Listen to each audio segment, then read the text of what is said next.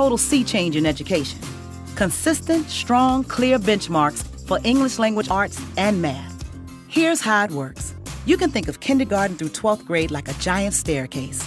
Each step is a skill your child needs to learn before stepping up to the next one. But right now, too many kids aren't really confident with like 2 plus 2 before they have to move on to 2 times 2.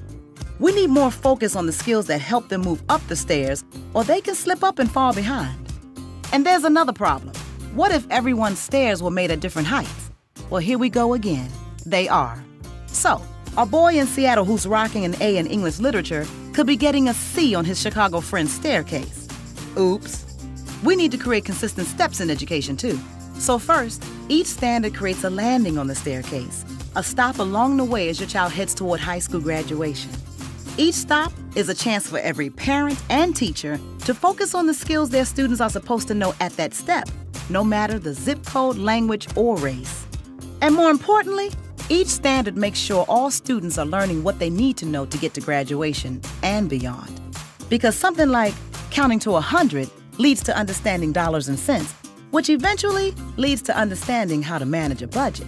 Secondly, the standards are consistent from school to school, and they match up against international standards too.